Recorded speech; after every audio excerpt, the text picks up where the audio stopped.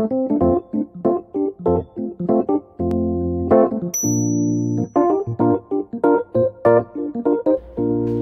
going on, guys? We're gonna start making our keto bread, right? Black Apron's keto bread. What I have here is hazelnut flour, right? It's about 1 cup of hazelnut flour. We're gonna pour that in, just like that. This is gonna help bind everything together.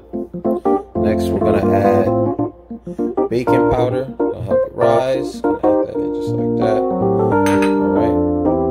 Then I have a mix of unsalted and garlic butter. Gonna mix that in like that. Alright, the butter's been sitting at room temperature, so you can break it down real easy. Mix everything up real good. Smush everything down real nice and crumbly, just like this. Alright, smushing it down. Smush, smush, smush. Smush and mix, smush and mix. Alright, now this is Black Apron's version of keto bread. Low carb, no wheat, no gluten. If you have gluten allergies, this will be perfect for you. Alright, we're gonna keep mixing, mixing, mixing. We want it nice and crumbly. Alright, keep mixing, keep mixing.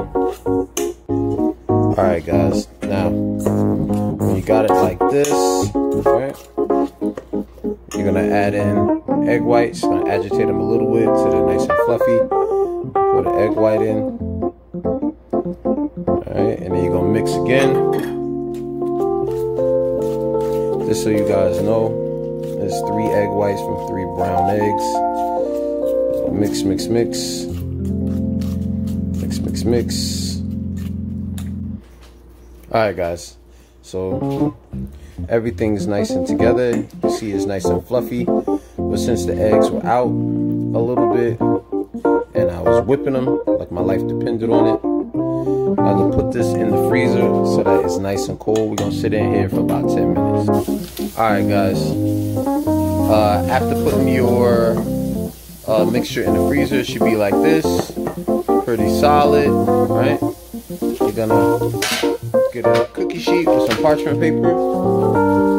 You're gonna you could use a spoon. I'm gonna use an ice cream scooper, right? And we're just gonna scoop up some, just like this. There we go, right there. And we're gonna pop it down. Boom. There we go. Like that. Put it nice together, nice and neat.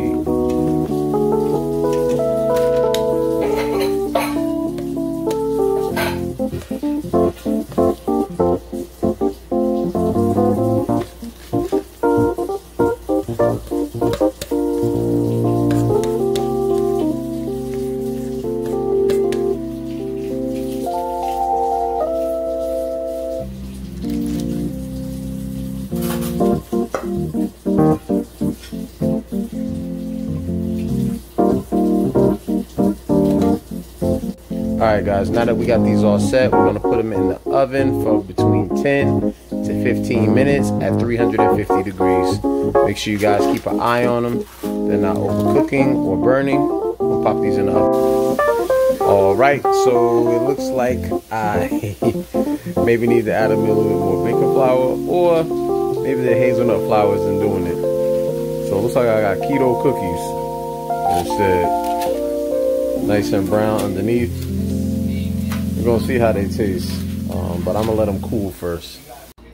Alright, y'all, let's see if we can turn tragedy into triumph. I got the cookie here. Let's try it out.